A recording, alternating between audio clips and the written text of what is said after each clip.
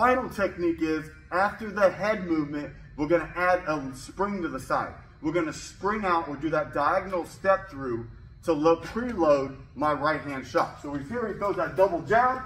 I'm gonna flip, flip, roll, and then spring to the side, and I can fire that right hand. Okay? And go head or body. So if we do it again, so I'm gonna flip, flip, roll, spring to the side. I can go body, head, head, whatever combination you want to do. If you want to add the 6-4, you can. So I'm here, he throws it, I flip, flip, roll, okay, spring to the side, hook to the body, uppercut to the head.